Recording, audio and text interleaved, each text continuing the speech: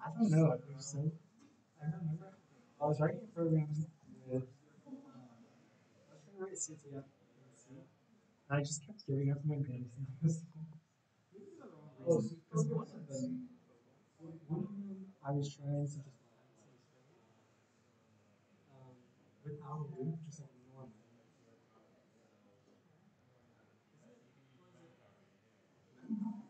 Not street.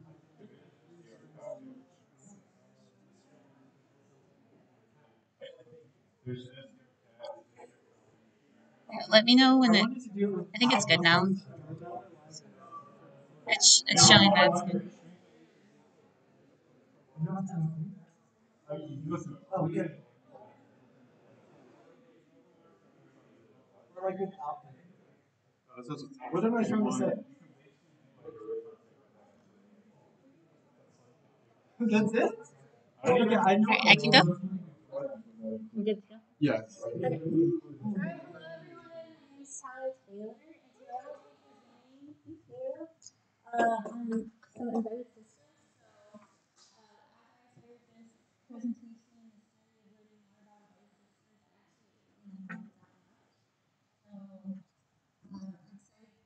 Learn everything that I've learned this past couple of weeks.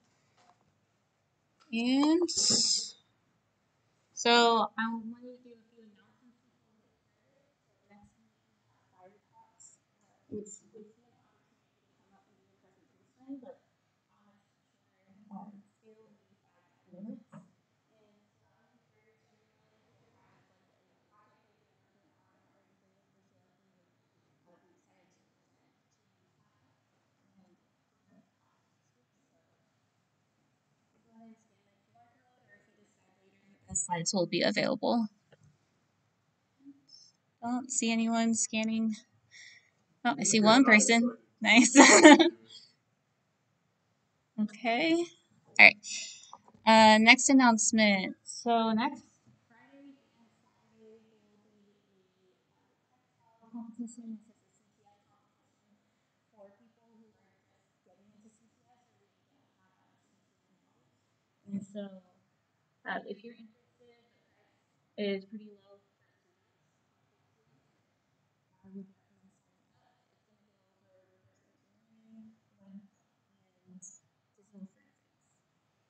If you're interested in any of those areas, go ahead and scan the QR. And I think we're good. All right, so let's start with embedded systems. So in general, there will be like 3 sections. We'll talk about what an embedded system is, how they can be attacked, and how security can be implemented and defenses for them.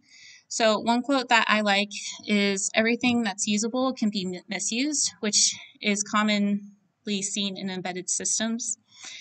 Basically, as IoT devices are growing, you can see that there's a potential for those embedded systems to make our life easier. However, security is often an afterthought.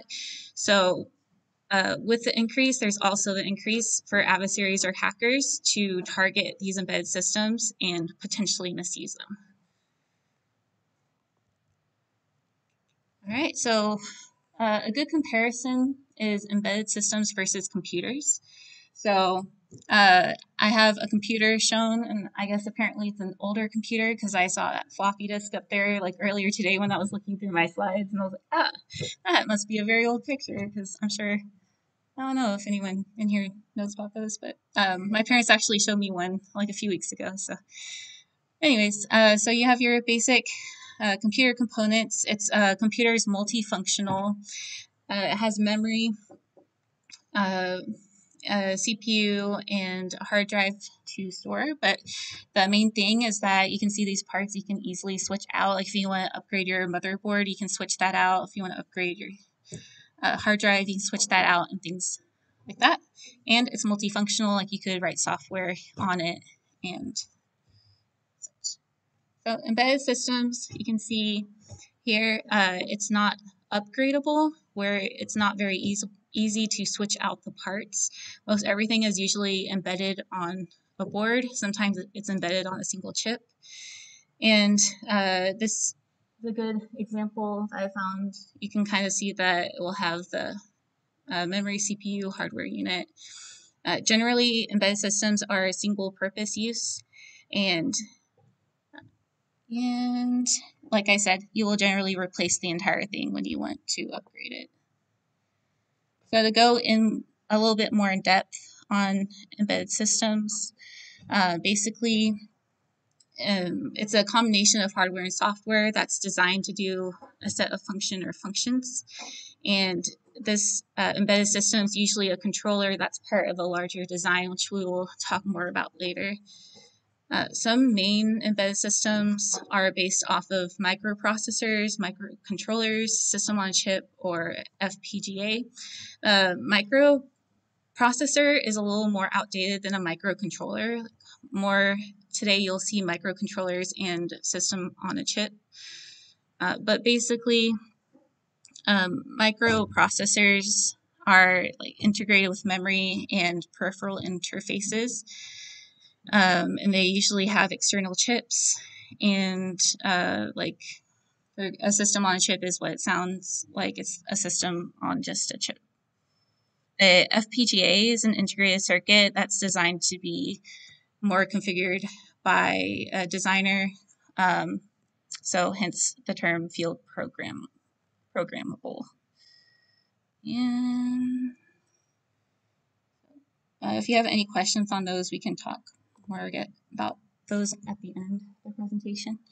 But here's a basic graph that I kind of drew or made up for embedded systems. So you can see that you have the analog, digital, you have the input, and then it goes to the embedded system, which has the hardware, software, and then you have the output.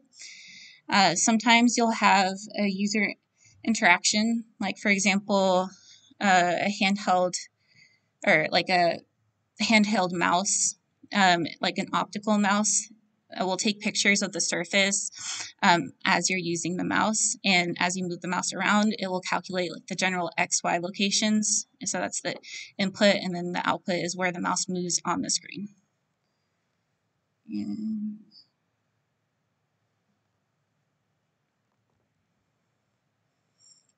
okay, so then you have your hardware and software. I just wanted to highlight those a bit more that you've seen in the previous slide.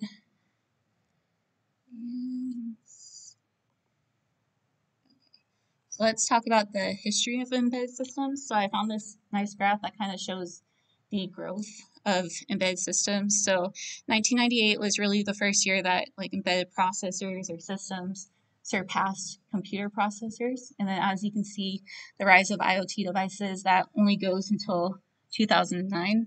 And then currently today's market, you can see in the graph I've included that embedded systems makes about 99% of the market, while like computers makes up just about 1%.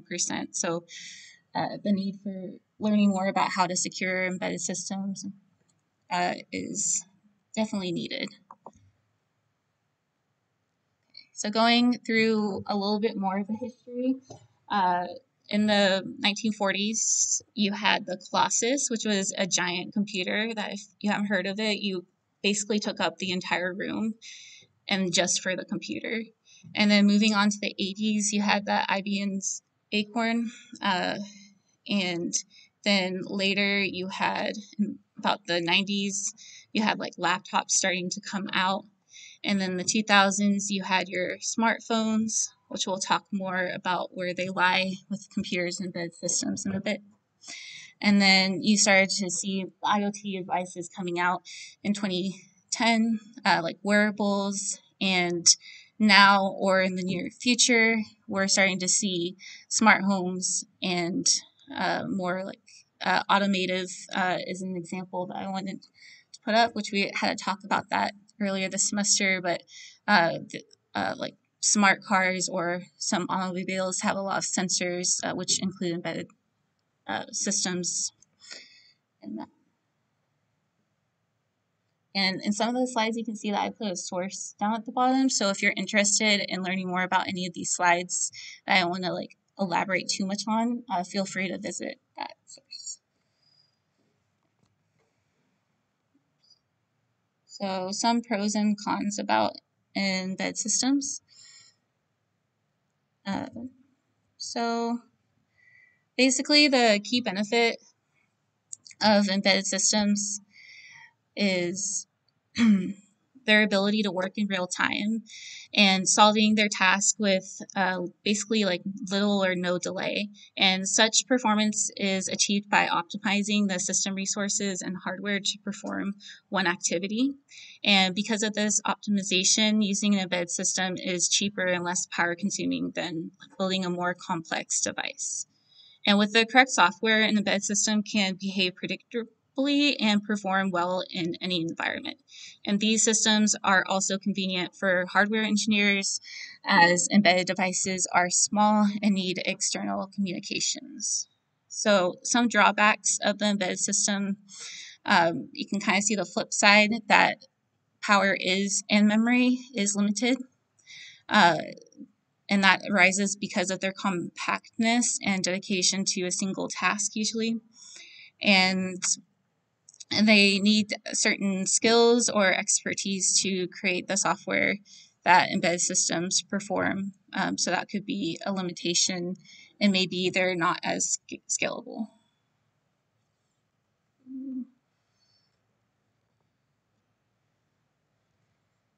Okay, so why learn more about embedded systems? Well, embedded systems are part of your daily life, most likely.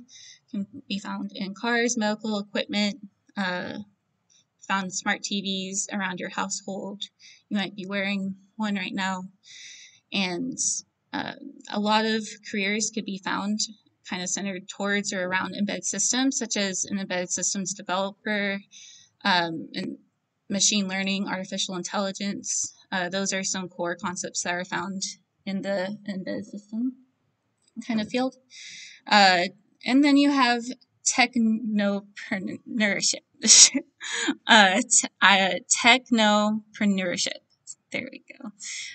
Which basically, you can guess what that means. You want to build something awesome, and you have the skills because you know embed systems. You can create something new. You can be an entrepreneur. You can start up like a small tech startup or a Kickstarter, and try to market that with your embedded system knowledge. And also, as kind of mentioned earlier, there is such a large market growth around embedded systems. And actually, so in 2020, it was around $88 billion in this embedded system market, but that's projected to grow all the way to about 140 billion, by 2028. So that's quite a bit of a projection growth there. Okay, so let's go into some basic examples. So here, one of the most basic examples of an embedded system is a router, and most everyone has a router in their home.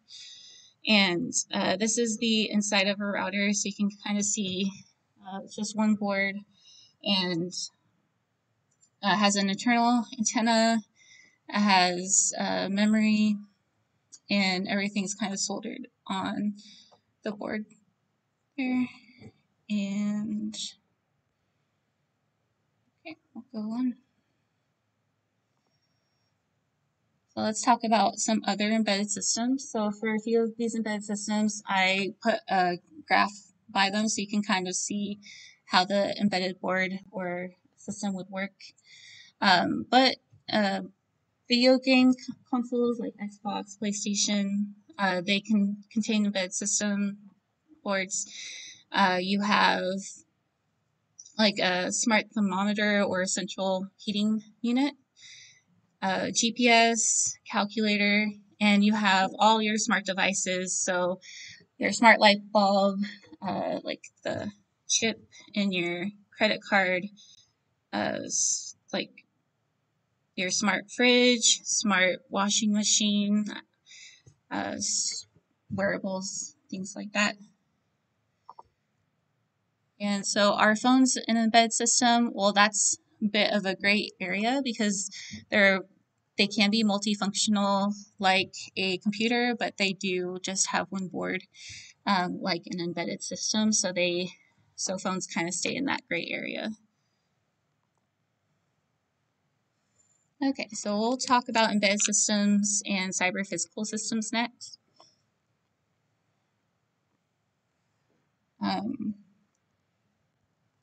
Okay, so cyber physical systems basically refer to like the next generation of, oops.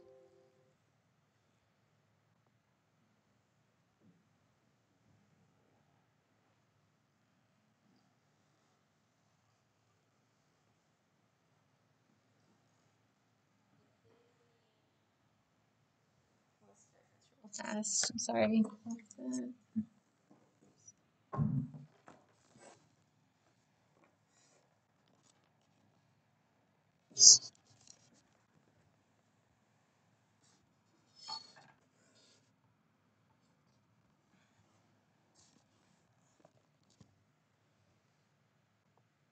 Okay.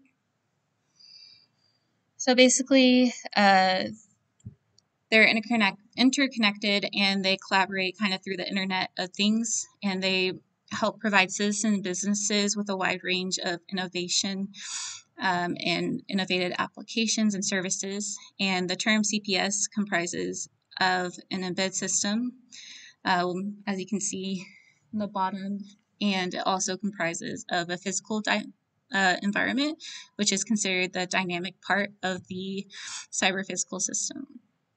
And the embedded system is considered the processing part of the system. So here are a few examples of embedded systems in cyber physical systems. And you have robotics, which is a traditional area in which embedded and cyber physical systems have been used. The mechanical aspects are very important in robotics, so therefore they may be linked to mechanical engineering, and robots are generally in the cyber physical system area modeled after humans or animals. Then you also have avionics, which has a significant amount of the total value of airplanes, and it includes flight control systems, like anti-collision systems, pilot information, and the embedded systems can actually decrease emissions, such as carbon dioxide from airplanes. And then you have the civil engineering area. So an example of that would be like an artificial structure, like a dam. And this dams in particular generally do use embedded systems, and they can be used to monitor the rise and fall of water levels within the dam, or they can even enable advanced warnings in case there's increased danger, such as the dam might be collapsing or overflowing. So we're going to move into the attacks that can happen on embedded systems. And so you can kind of think that the attacker model is almost flipped with embedded systems.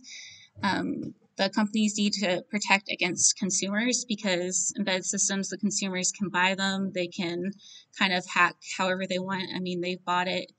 It's easier to interact with them that way. And we'll talk about a few examples in a bit.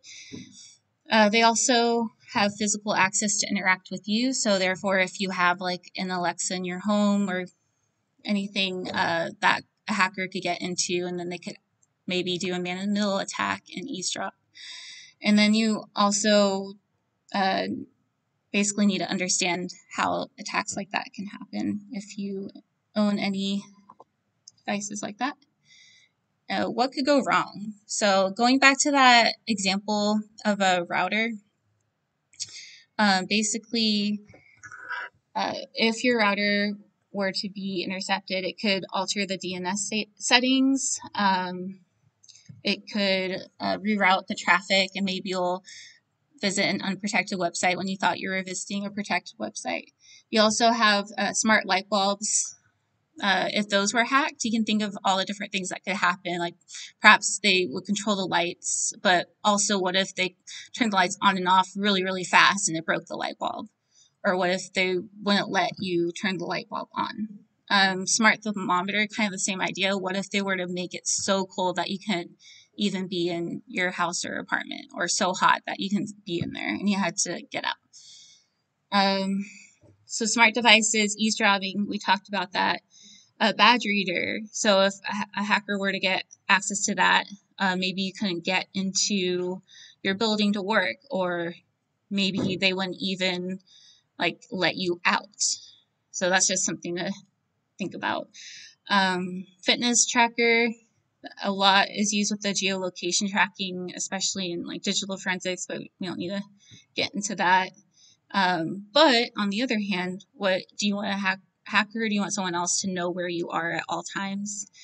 And then you have medical devices, which if a hacker were able to alter what was happening, or you would get possibly injured, or maybe death could occur. So how can this happen? We have network-based, and with network-based, so network-based, you can think of it as a remote attack, which can happen against an embedded device, and this must be performed when a hacker is truly like remote. And these attacks are commonly a greater threat because the attacker can be located anywhere in the world, and this can be commonly abused via the internet. Some of these internet-based attacks are possible because manufacturers of these devices offer free updates, and when these free updates are offered, that means you're having the internet open, and the hacker can use that as a attack vector to get into your embedded system. Embedded systems also have application portals for authentication to provide access to databases or sensitive information, and these embedded web applications can commonly be attacked through the internet.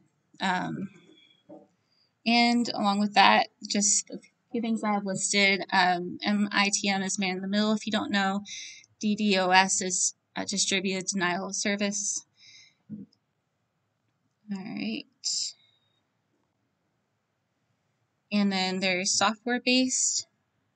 So you have malware, self-explanatory, brute forcing. The attacker can try again and again to break in through the software.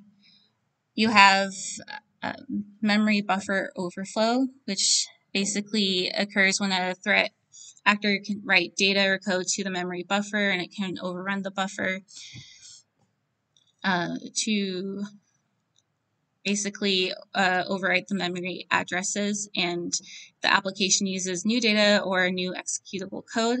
The threat actor may be able to take control of the system or cause it to crash. You can also have improper access control, which basically means that the software doesn't restrict when it should restrict a certain actor. And then you have improper input validation, which basically means that you're getting incorrect or missing information from anything that could possibly impact a program's control flow or data flow. You have cryptographic issues, which are weaknesses related to the use of cryptography and basically can be caused by missing encryption. And another thing that could go wrong is numeric errors, which basically refers to like several different categories of numeric coding errors, such as maybe like incorrect math calculations or data overflows from an external source. And you have side-based.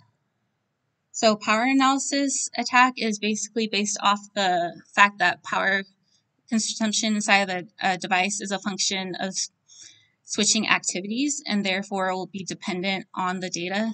So if the data is manipulated, a power analysis, and we'll talk more about that in a bit.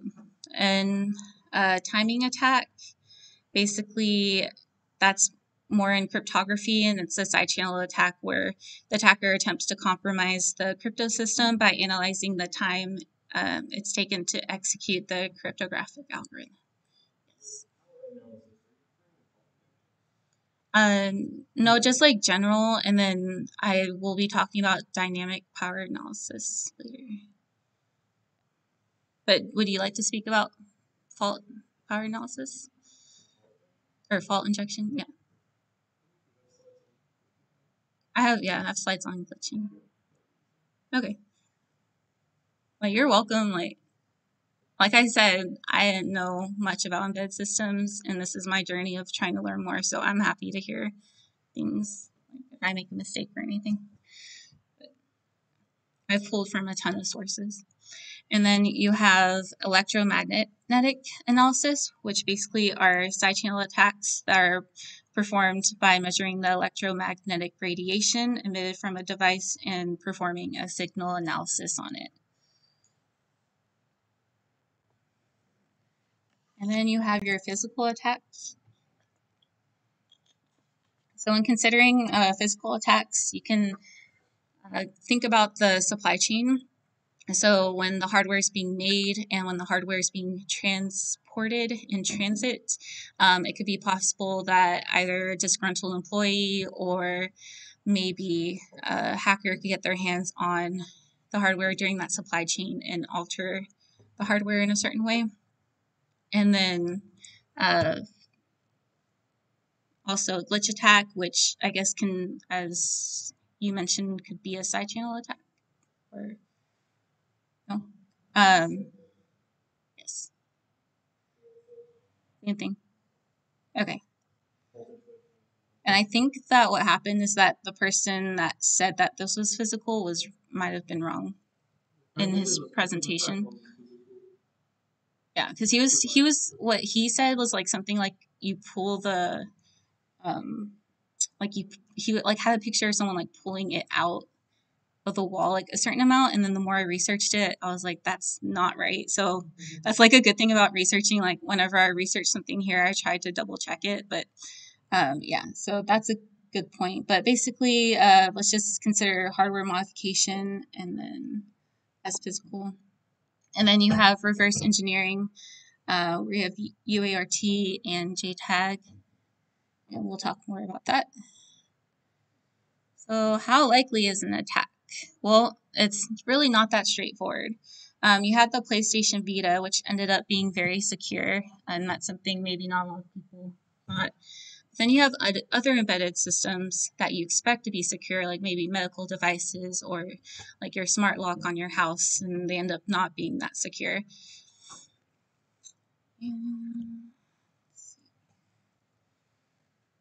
Okay, and then so we're going to consider a remote attack. In this case, it is an Alexa Go hack yourself. And in this attack, basically, it was used a malicious radio station to generate self-issued commands. And this attack is no longer possible at the time because it's been fixed. But basically, it took place when the hacker connected via Bluetooth to the device, and he used like speech to text through, so that he would use the speaker to have that speech to text, and then the Amazon Echo would pick that up as a voice command. So, like, what are some things that could happen if this was still an attack, or if this attack were to happen? Well, usually your Alexa is connected to other smart devices, so it can control maybe like the lights or your microwave settings or maybe your smart door lock. It can also call any phone number, and if you consider like why would that be important? Well, perhaps the hacker could call his own phone number and just be sitting on your Amazon Alexa listening in. And at least at that time, there was no like indication that a call was still on. It can also maybe make unauthorized purchases without the victim being emailed, because the attacker could likely already delete that. And it can also tamper with the user's calendar. It can maybe impersonate skills, and yeah. Yeah. Amazon Echo in your house. Yes. and you're sending radio signals to it to be able to, for example, mess with the loads, like Mm. all hackers do. Yeah. Okay. Or So oh yeah. So basically, like the hacker has to be in range for the Bluetooth connection to work through the malicious radio signal. Um, and yeah, does that answer your question? There's also I have a link to this if you want to read the full article and like watch the video that talks about it. I think it's interesting.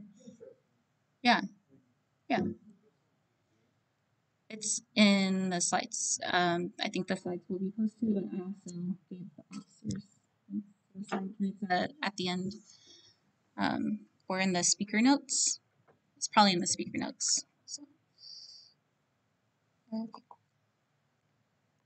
So I wanted to share a side channel differential power analysis. So this is basically taken from a CTF question, and so basically the let's see.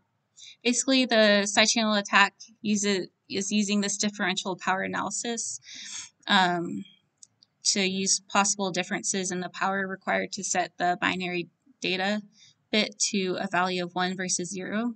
And an attacker can exploit this imbalance by reducing the power consumption from a device as it encrypts or decrypts sensitive information. And the measurements will have a higher power consumption if more bits are set to 1 and lower if the power consumption is set to 0.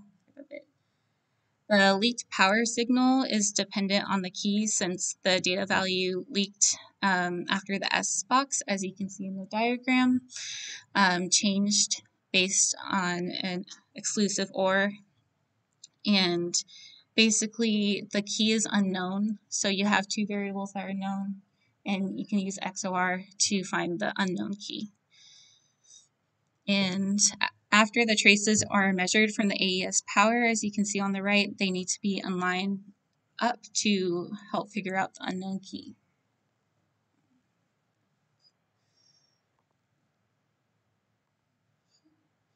And so let's talk about a glitch attack. So the Xbox 3, well, we'll go into that later. But basically the basic principle of a voltage glitch attack is the short voltage. So you can either have some decrease, which is called a brownout, or you can have a some increase, which is called spiking. You can also use this glitch attack to bypass code. So you can have authentication or bounce check or maybe bypass memory read-write. And you can use these attacks on game consoles. They can be easily used on doors or safes. So basically, you can use the glitch attack to force the code to skip at the exact point where it would be asking for the PIN code on a safe, and something you might want to check out if you're buying a safe, if it's vulnerable to that or not. And so the equipment required to design a successful voltage glitch attack on a device can be relatively cheap. Hackers will use a standard commercial FPGA development board. It's the one shown here is called Xilinx, which is the pronunciation I found online, a Xilinx board. And they will use this to make connections and basically use the tools to, use basic circuit assembly tools to remove components such as decoupling capacitors from the target. Okay. So going into a case study on this glitch attack, I researched a lot about the Xbox 360 reset glitch attack, and this was actually found by a French hacker named Gligli. This hacker didn't want to use this hack for illegal downloads. Of course, we don't condone that, but you this hacker wanted to play like his free games and use his system as he wanted. So that's why he went out and found this attack. Basically, you can, let's see. So basically, as you can see on the top right, you have the Xbox, that's the Xbox board, and then they have their own board connected for the FPGA. But the hacker who originally found this hack used that Xilinx board, which is shown below. And there's a lot more that goes into this, so feel free to read more about it on the bottom right. But I just wanted to not go too in-depth in the code, but you can just kind of see that for yourself if you're interested in reading more about it. All right, so let's go into some reverse engineering. So basically, you want to figure out how the embedded system works. You want to research the device, and then you want to try to break apart, look at the physical components, maybe look at the debugging ports.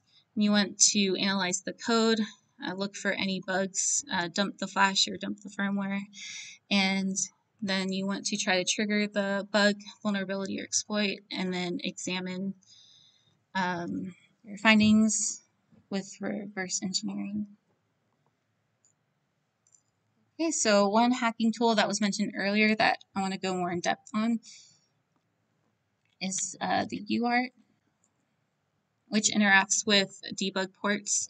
It's basically a two-wire system that has a TX, which is transmission of data, and RX, which is the receiving of the data. And basically the UART serial communication has the data transmitted asynchronously. When two devices are connected, the RX pin will connect to the TX pin on the second device.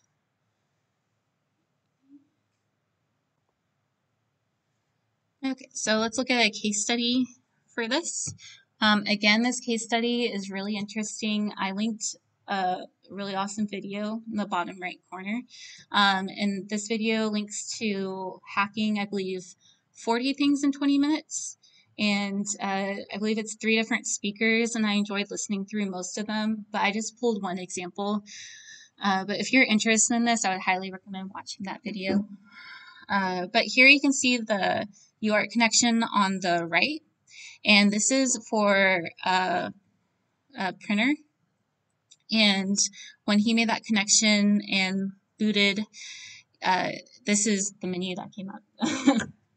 So enter your shell command. Yeah. Yeah. Okay, so that was like easy, right? Okay, going on to JTAG. Yeah, it is. It's satisfying. Yeah. Next, so the JTAG can manipulate individual pins on components, can alter the flash memory, and basically the TDI that's shown. So here I kind of circled some of the pins that you would connect the JTAG to. It's just some examples, but the TDI is for testing the data in, like the input from the debugger. The TCK is the test clock that clocks the data synchronously. The TMS is test mode select, which lets the devices know they're being debugged. And the TRST is the test reset, which is an optional signal that resets all the devices in the chain. JTAGs can also run from like $10 up to $20,000. And some of them will actually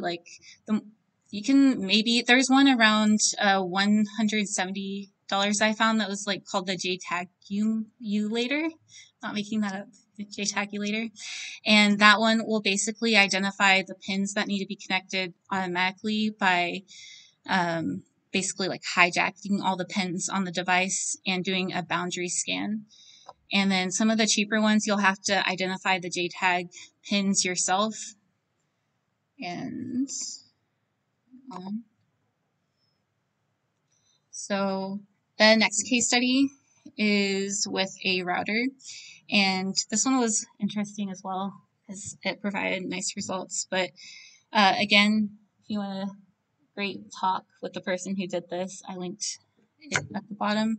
But with the JTAG, he used debug mode, and basically the bus blaster will communicate over JTAG with the connections that are made to the pins. So then you can query the JTAG chain, which will show the device manufacturer. And once you enter the debug mode with the JTAG, you can use a command to detect flash or to detect the external memory that's connected to it. And this, with that, you can extract the memory. And here, after the memory was extracted into that dump.bin, he was able to find the router's password and the SSID down there very easily, among with a lot of other stuff. So basically, the bus blaster is used kind of between the, like with the JTAG connection. So,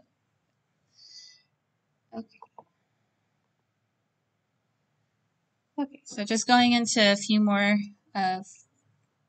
fun or interesting, I guess, attacks that I found. Nothing too technical in these.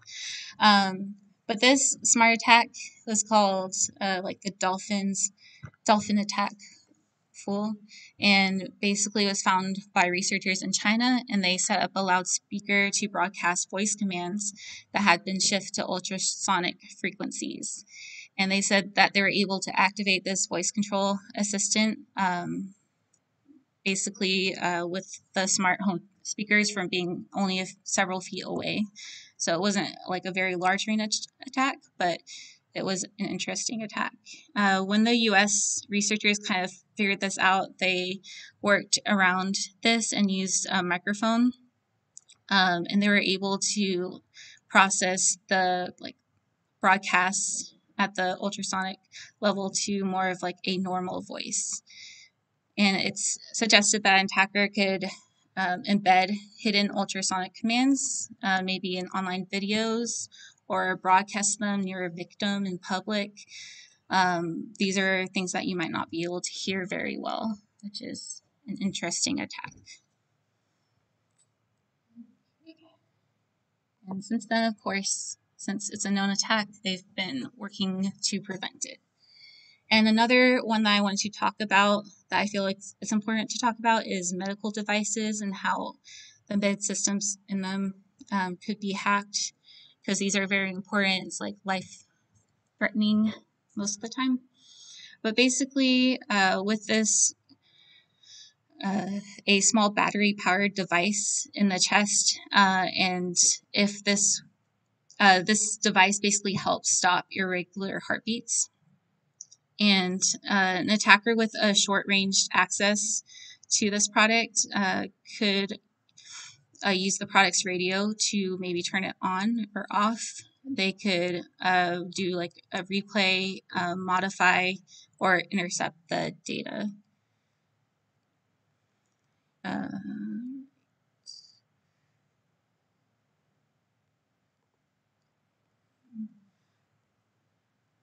right. And to kind of finish up the talk, how can embedded systems be better secured? You can disable any debug interfaces. You can currently disable them in software with eFuses.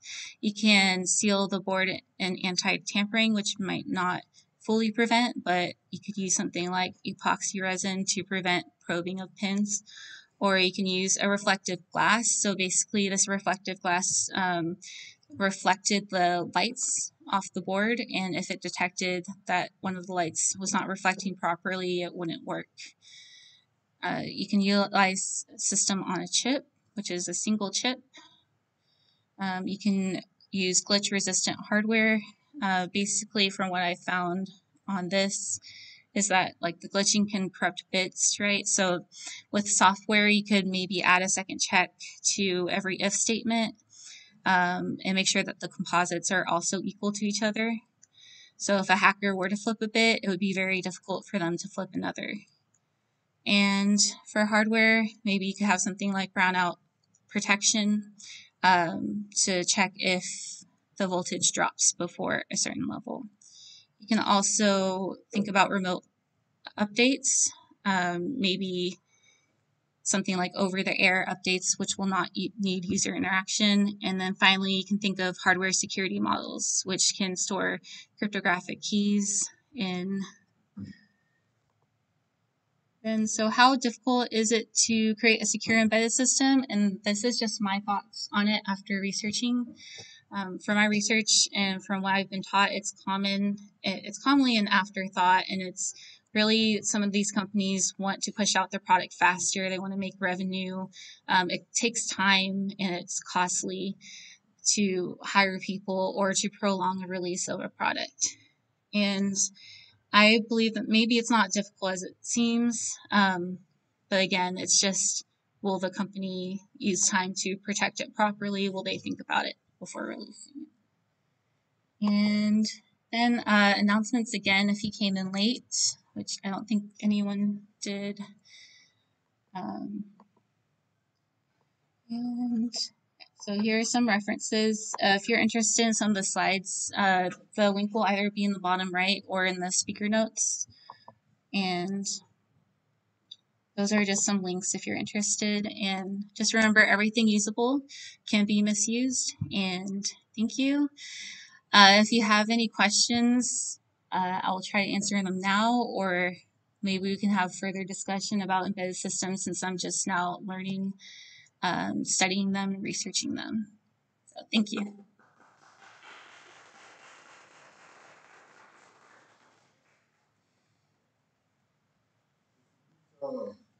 Yeah. Yeah. Sure. In high school, I worked on a project that required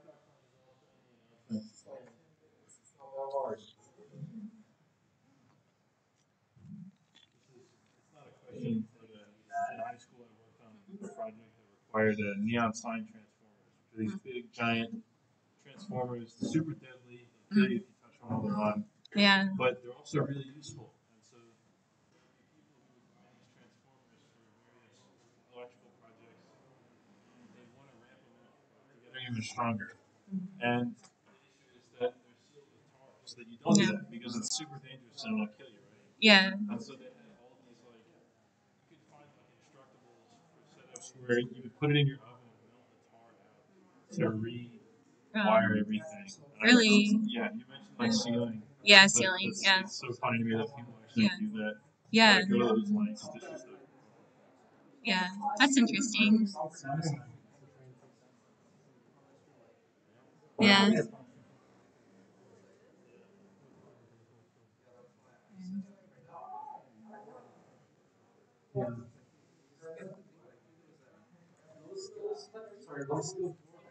You're interested about your systems is a really good talk. Yeah. About the Xbox One. Yeah. Go through everything. They do. All the ways they screwed up on the Xbox 360. That's fun. Is that like on YouTube or? Yeah.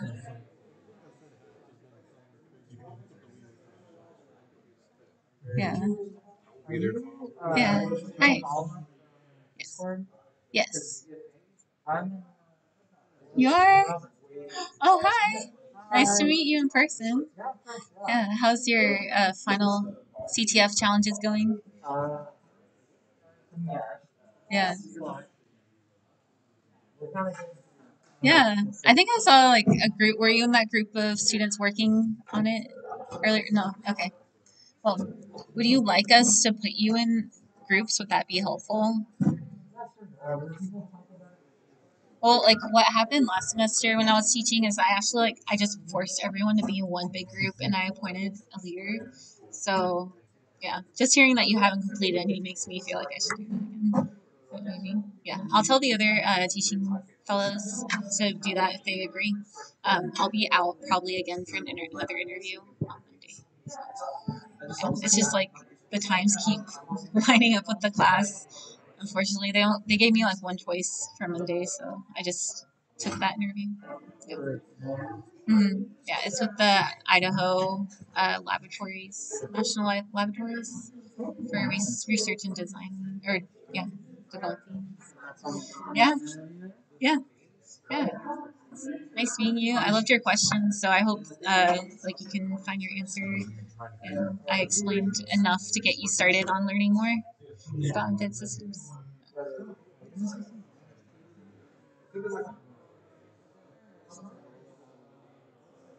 Yeah,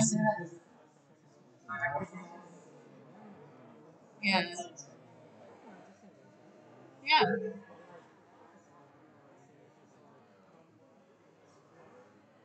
Yeah, I've heard of it. Yeah, yeah,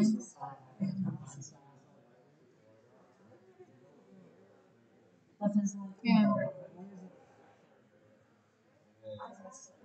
yeah, yeah. That's true. That's cool. Yeah, fun. I'm a second year master's student, so I should be graduating soon. If I find an internship, then I'll stay in the fall. If I don't, then I'm just going to be done. So, yeah. So CoPath, I was like one of the founding, I guess, students. Yes, not a, I didn't found it. CodePath exists as like a nonprofit for yeah, but I was one of the first students that signed up for it.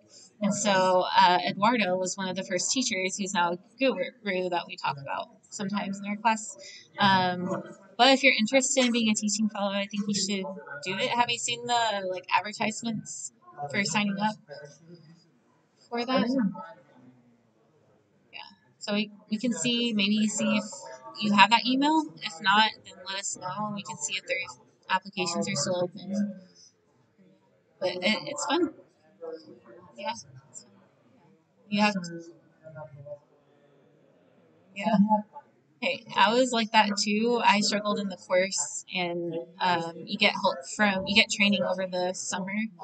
So if you like the stuff and you feel like you haven't learned it in depth, but you want to learn it in depth and maybe solve the harder challenges and not just the easier ones, then like they'll train you in the summer and you can ask questions. Yeah, it's a time commitment. It's usually on Saturdays. But if you want to go into cybersecurity and it's interesting, you want free teaching, free someone to teach you, and then be able to give back to students, could be something. Yeah, and interviewers like that too. The CISO of UTD actually mentioned that he looks for like four things I think on a resume, like formal education, volunteer experience, yeah, if you've had an actual career or not, and then all the stuff you do on the side, like your side projects. So that's something I generally advise to people. No, I guess the volunteering doesn't have to be cybersecurity, but I mean it's nice. Yeah. Yeah.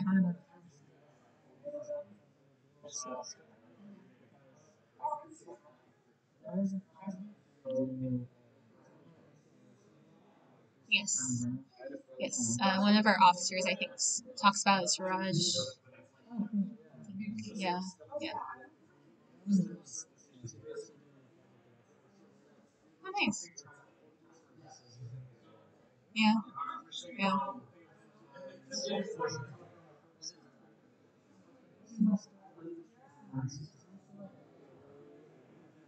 Mhm. Yeah. Yeah. Oh, okay. Yeah. Can you gear it towards something you like, or do they tell you what to research? Yeah. Yeah. So you can make the most of it. Yeah.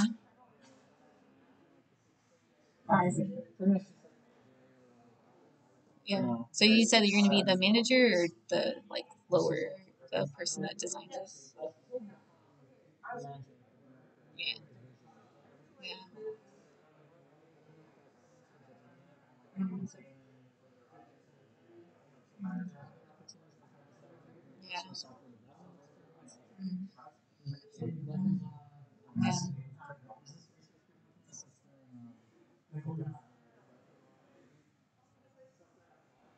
Yeah, I have it.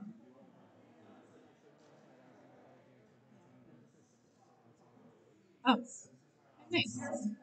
Yeah,